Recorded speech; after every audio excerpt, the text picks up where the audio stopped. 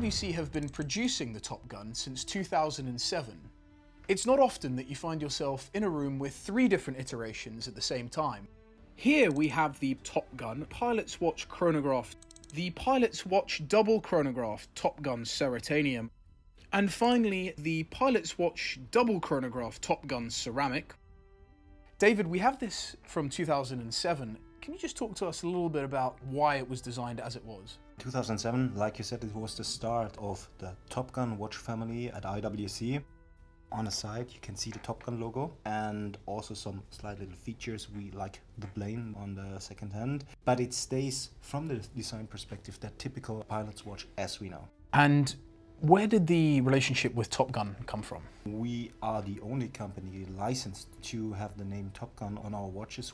And I mean, the story is great, you know. If you have a watch on your wrist, you know, flying over the skies in 40, 50,000 feet, supersonic speed, it should be really, really reliable. So I think to characterize this kind of typical pilot tool watch, I would say Top Gun is the perfect fit.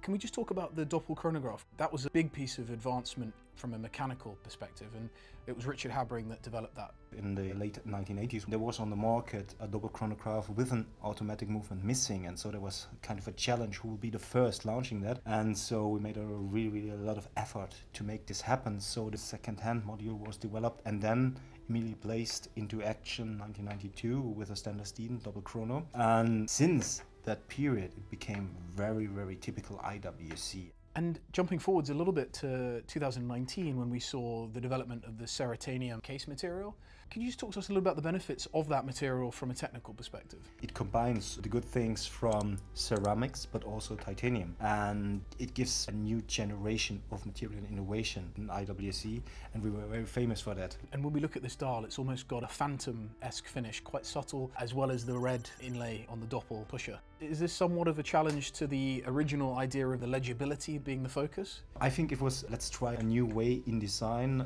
with this character of the black dial, because as said, I mean, first time Ceratanium, so it was really something special. The other reference from 2019, is this the same caliber within, or is this a new reference? This was completely new, because here we used for the first time the new introduced 69,000 chronograph movement caliber from IWC. So we go back to our tradition of making precise movements, and looking at the dial, here you have the classical approach of a pilot's watch, but still, if you look closer and if you compare it with the 2007 double chrono, it is a typical Top Gun.